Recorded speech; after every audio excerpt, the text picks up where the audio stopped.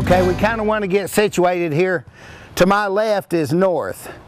So the sun comes up in the east and this gets a little morning sun, and then it passes on over and it doesn't get any afternoon sun or anything. There's really enough sunlight to grow fescue here, but it sure doesn't hurt to help it out a little bit. By that I mean this tree could do without a lot of these lower branches. So when you look up in this tree, you could cut a lot of these branches off, and when you look through the tree, there's just so much thickness there of smaller limbs that there's really not any reason for them. So thinning out the canopy of a tree is really beneficial when you just barely got enough sunlight for something to grow. And I don't think that's the problem here, but you really got to manage everything underneath a tree to where you optimize the chances of it, the grass being able to compete with the tree.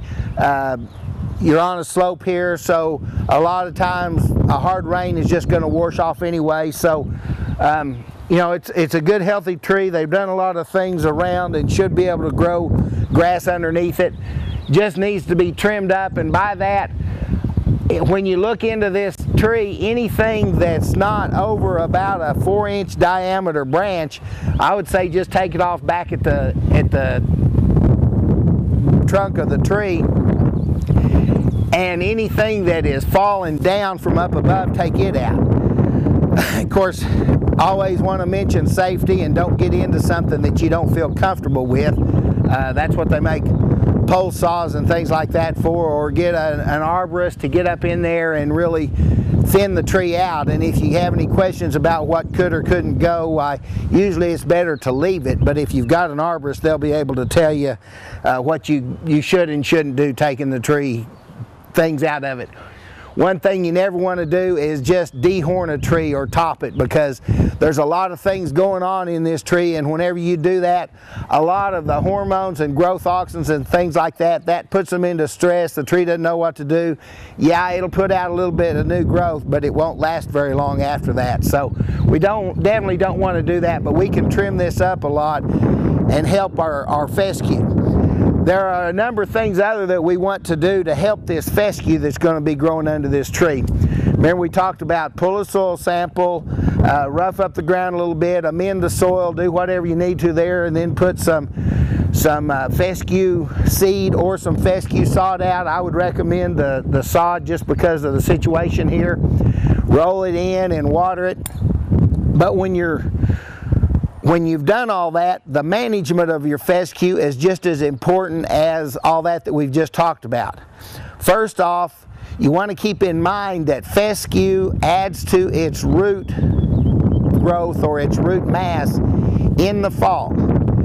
With the radioactive things that they do in plants these days, they've been able to trace that in the fall is when the fescue is adding to its root growth.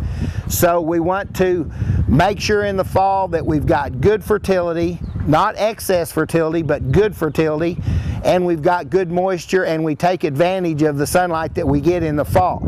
Now that doesn't mean that we don't do that all year round, but we want to try to build as strong a roots as possible. So if it happens to be real dry in the fall, or if the leaves come off early, we need to go ahead and mow them up, get them out of the way so that the fescue can have all the sunlight that it can get in the fall with all the proper growing conditions to really add to its root growth.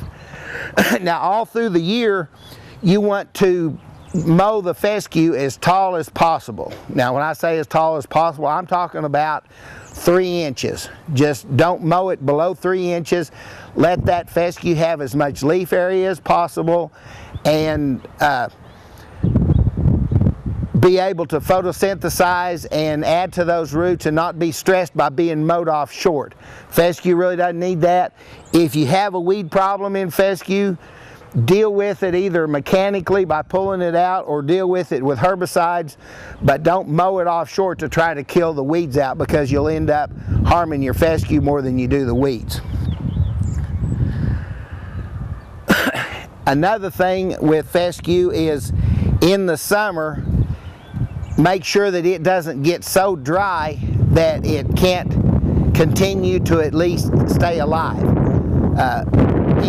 In this area of the state, we have most summers where we can take care of fescue, tolerate it, take care of it, but every now and then we'll get into a hot, dry summer, 1 or 2 years out of 10, and you need to make sure that you do water your fescue. It won't go dormant and recoup without having root damage quite like Bermuda grass will. So a little bit of management, a little bit of proper things, staying off of it, and I think trim this tree up some, and there's a pretty good chance to have a real nice fescue lawn right here.